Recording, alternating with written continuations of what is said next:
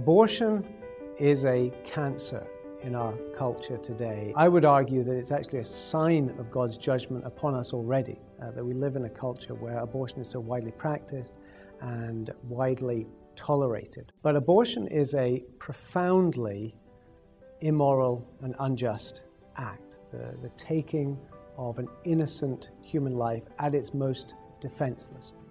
As Christians committed to justice, committed to righteousness, we cannot stand by and just let that happen.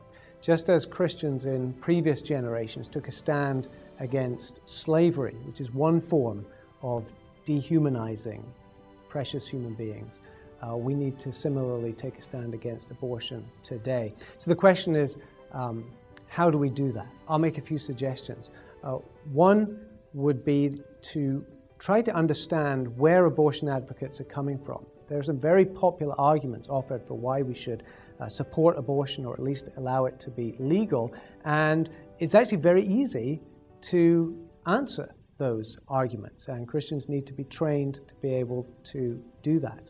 I think that there are political means that we should use. I think we should work through democratic processes, through the law, to change the law. I think we should be promoting a pro-life culture, supporting pregnancy crisis centers, promoting and supporting adoption, practicing adoption ourselves. But above all, we need to pray.